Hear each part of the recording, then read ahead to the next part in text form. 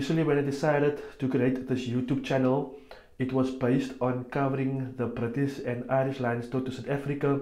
I even got myself tickets for the test match, for 2 test matches, the one in Johannesburg as well and in Cape Town. And my idea was to cover the interaction between the various fans, Springbok fans and British and Irish Lions fans. The other reason why I created this YouTube channel was to cover the South African franchises participation in it was going to be called the Pro 16, but we all know that the name that was chosen was the United Rugby Championship. So guys, if you want coverage and commentary and discussions about the United Rugby Championship, please subscribe to my channel because I'm going to cover that like crazy. So we all know that in the last couple of days they released the fixtures for all the teams that will be participating in this tournament. Now my plan for this channel is, obviously we all know that currently in South Africa no fans are allowed at stadium. My plan is actually to buy season tickets for all the Stormers games and obviously then going to the stadium, interacting with the visiting supporters and just capturing the vibe at match days.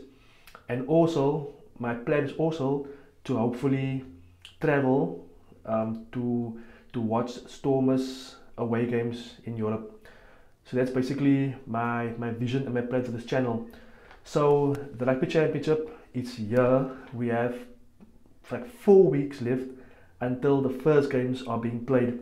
So I just want to go through some of the fixtures, especially for the South African franchises, and see what important matchups each franchise will play in and when that games will occur.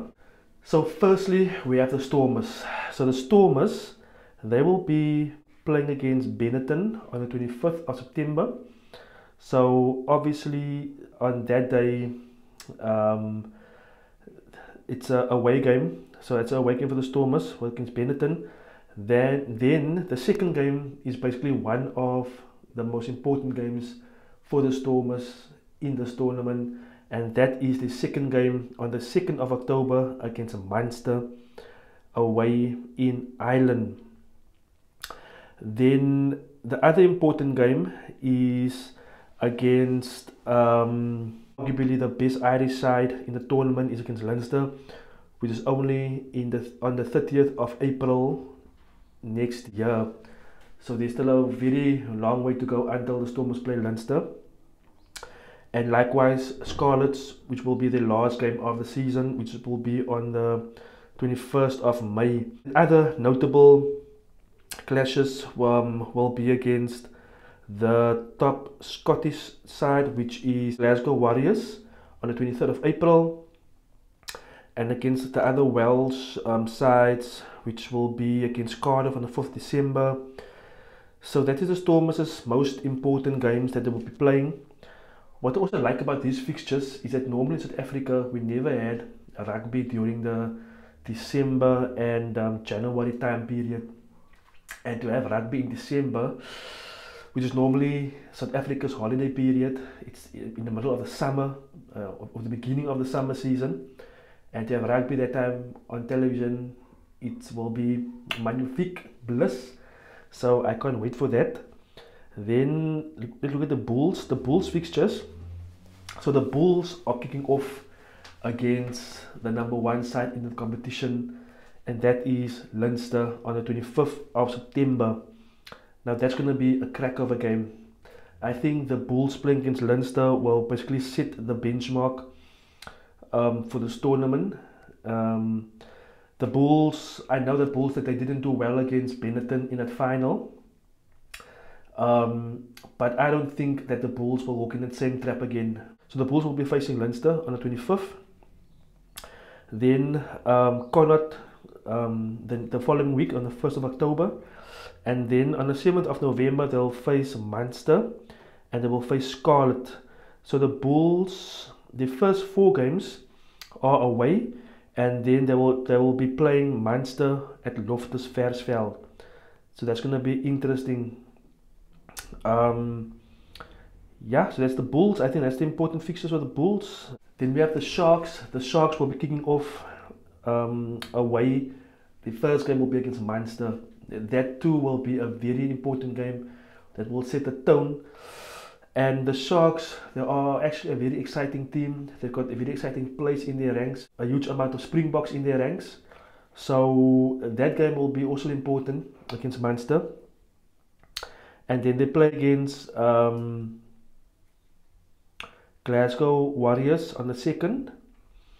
And then their game against Leinster will be next year, the 23rd of April. So those are the top teams that the Sharks will be playing.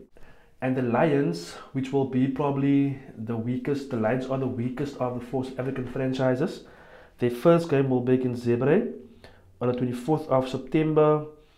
And then they play Scarlets, which are the top Welsh team. And then they play the top Scottish team, Glasgow Warriors, on the 9th. And their last game away from home will be against Ulster on the 15th of October. Then in December they'll take on Munster home, and they will take on Leinster on the 7th of January away from home. So that's the important fixtures for the African franchises. Then I also noted that in the UK, the United Rugby Championship will be broadcasted on free-to-air television. So that's actually very good. In South Africa, the broadcast partner is SuperSport, which is behind a paywall. So the fact that the tournament will be viewed on free-to-air television networks, I think it bodes very well for the tournament and will give exposure to all the clubs and players to the broader UK audience. South Africa is still under a lockdown level, whereby no fans can attend matches at the stadium. The current situation in South Africa regarding the COVID-19 is that on average there's 12,000 cases. But I think the most important thing is to look at the vaccination rates, which at this moment South Africa is sitting at 8.8% of the population being fully vaccinated, whereby 11 million people receive at least one dose, and 5.2 million people are fully vaccinated. So I'm assuming if that numbers can increase, then we'll come to a point where we can possibly have fans at the stadium to watch and follow the United Rugby Championship. So guys, that's just the quick rundown of the fixtures concerning the South African franchises. I'm looking forward to this tournament. I can't wait for this tournament to start, and I hope that you guys will follow me on this platform, on this channel. If you haven't subscribed to my channel, please subscribe to my channel, and yeah, I'll catch you guys on my next video. Thank you.